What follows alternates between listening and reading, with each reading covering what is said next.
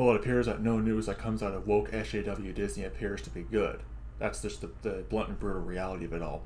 Because you go woke, you go broke. It's not just simply a vain, empty phrase. It's actually just the blunt and brutal reality that a lot of these blue-haired, feministic SJW weirdos on Twitter don't really want to accept. But, you know, I've covered before on Disney Plus how they're failing miserably.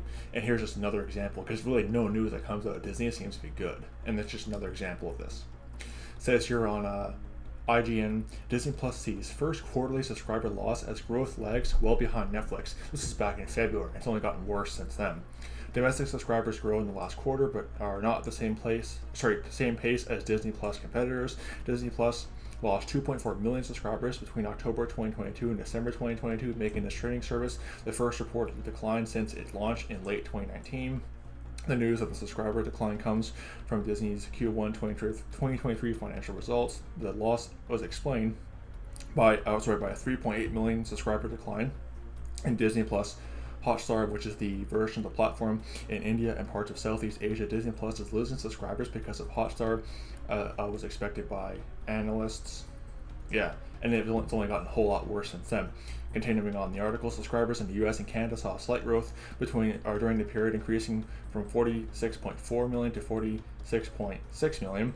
As of December 31st, 2022, the overall number of Disney Plus subscribers stands at 161.8 million, down from 164.2 million at the start of October. Disney's other streaming services, Hulu and ESPN, which grew 2% to 48 million and 24.9 million subscribers, respectively. Disney Plus subscriber growth is lagging well behind Netflix. The competing streaming service added another 7.7 million global users in its final 3 months of 2022 as it gears up to fully enforce its password sharing crackdown. Overall, Disney saw 23.5 billion in revenue, an 8% year-over-year increase. The jump in revenue was largely backed by Disney parks, which saw a 27% increase in revenue compared to last year. Well, that has since changed. They were actually empty on July 4th. The parks have always been kind of their backup source. Now even that is failing too. They've been failing on all fronts. Continuing on, this is the first quarterly earnings call since Bob Iger returned to his role as Disney CEO, replacing Bob Chapek. In the report, Iger said Disney is embarking on significant transformation that will rehab our company around creativity while reducing expenses. Well, that didn't seem to work with Indiana Jones, where they had $300 million budget and are not even just doing okay, but failing to actually break even. Let alone actually make a profit. It says in the article, in our 2022 review of Disney Plus, we said fans of Marvel and Star Wars and surrounding interests are kind of trapped there since it's almost too much content and too steady of a stream of it to ignore.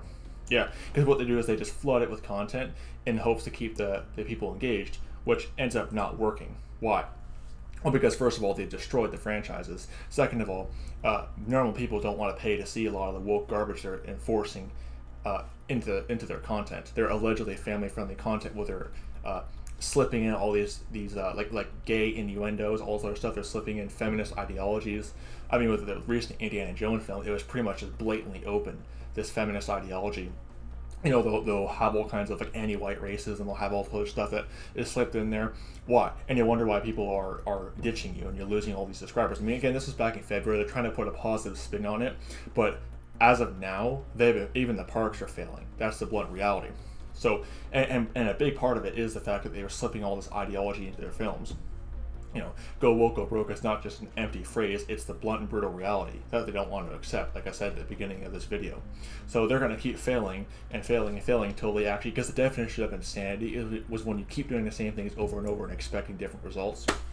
So they're going to keep failing until they actually stop basically engaging in the definition of insanity. I'll put it that way.